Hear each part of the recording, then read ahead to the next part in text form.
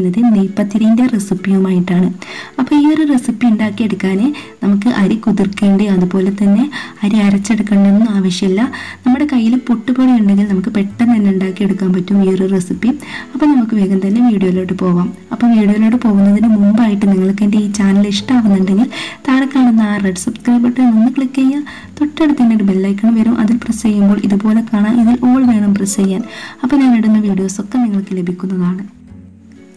അപ്പോൾ ഞാനിവിടെ ഒരു 3/4 കപ്പ് പുട്ടുപൊടിയാണ് എടുത്തിരിക്കുന്നത്. ഇനി ഇത് ഇതുപോലൊരു പാത്രത്തിലേക്ക് ഇട്ട് കൊടുത്തിട്ട് ഇതിലേക്ക് നന്നായിട്ട് തിളച്ചിട്ടുള്ള വെള്ളം ഒഴിച്ച് കൊടുക്കാം.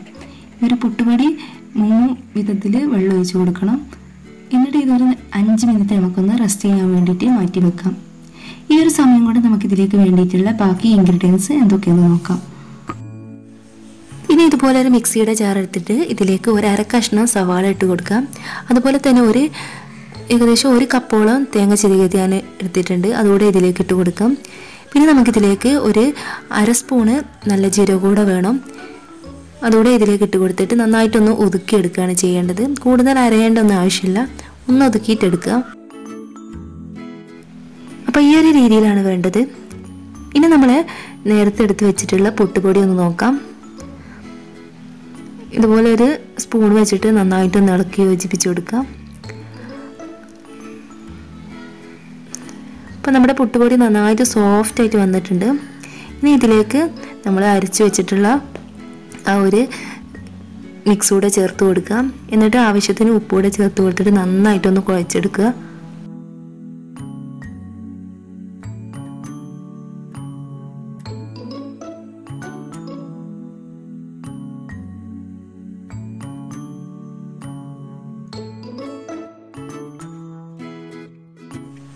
ഇപ്പം മാവ് നന്നായിട്ടൊന്ന് ഞാൻ കുഴച്ചെടുത്തിട്ടുണ്ട്.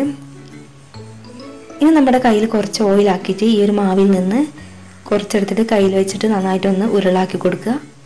ഇനി നമ്മൾ പത്തിരിയും അതുപോലെ തന്നെ ചപ്പാത്തിയും ഒക്കെ പരത്തുന്ന കവറുണ്ടെങ്കിൽ അതിൻ്റെ മുകളിൽ വെച്ചിട്ട് കൈകൊണ്ട് തന്നെ ഒന്ന് പരത്തി കൊടുക്കുക. പരത്തിയെടുക്കുമ്പോൾ കൂടുതൽ തിന്നാവാതെ പരത്തിയെടുക്കാൻ നോക്കണം. നമുക്കിത് പൊരിച്ചെടുക്കുമ്പോൾ നല്ല പെർഫെക്റ്റ് ആയിട്ട് കിട്ടണമെങ്കിൽ കുറച്ച് കട്ടിയിൽ തന്നെ പരത്തിയെടുക്കുക. ഈ ഒരു കട്ടിയിൽ പരത്തിയെടുക്കുക. ഇനി ഇതിൻ്റെ സൈഡ് ഭാഗമൊക്കെ നന്നായിട്ട് കിട്ടാൻ വേണ്ടിയിട്ട് ഇതുപോലെ ഒന്ന് ഷേപ്പ് ചെയ്ത് കൊടുക്കുക.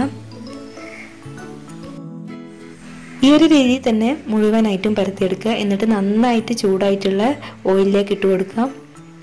ഈ ഒരു സമയത്ത് നമ്മൾ ഹൈ ഫ്ലെയിമിൽ തന്നെ ആക്കി കൊടുക്കുക. പിന്നെ കൂട്ടിയും കുറുക്കുകയും ഒന്നും ചെയ്യേണ്ട.